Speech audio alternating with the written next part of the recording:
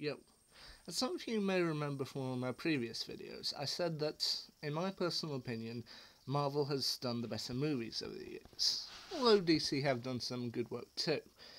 Now, Marvel recently started off their Marvel Cinematic Universe Phase 3 with the new movie Captain America Civil War, based on the famous Civil War comic, and I have to admit it is a very awesome movie.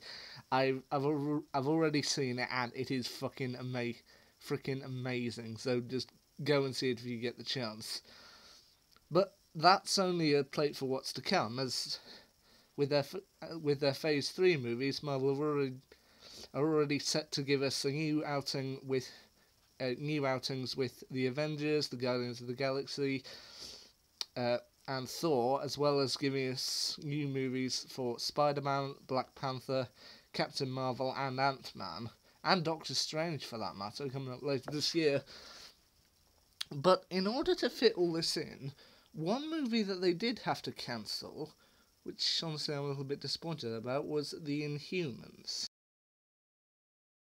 Now, we're only at the start of Marvel's Phase 3, and we've just had Civil War, and The Inhumans wasn't due to come until like 2019, the end of Phase 3. But I have to be honest, I'm a little bit disappointed that that's not going to happen. Now, I'll admit, like the Guardians of the Galaxy, first time I heard about these Inhumans, I had to go and look them up, because I didn't really know anything about them.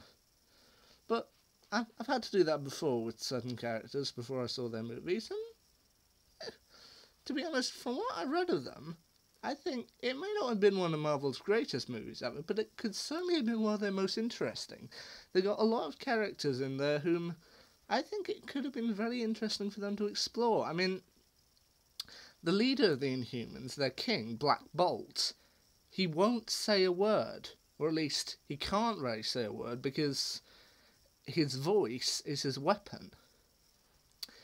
The basic background of the Inhumans is that how to explain this?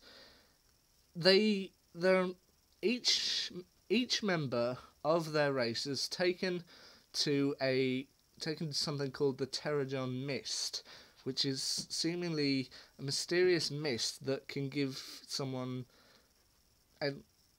unnatural abilities. I mean, their leader, Black Bolt, he has a deadly voice. It was supposedly said his whisper could destroy an army, and his shout could destroy a planet.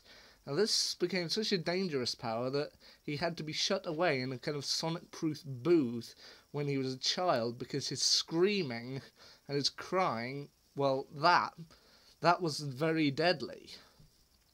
That could kill many people, so they locked him away. That for a character I think could have made for a very interesting story arc in the film.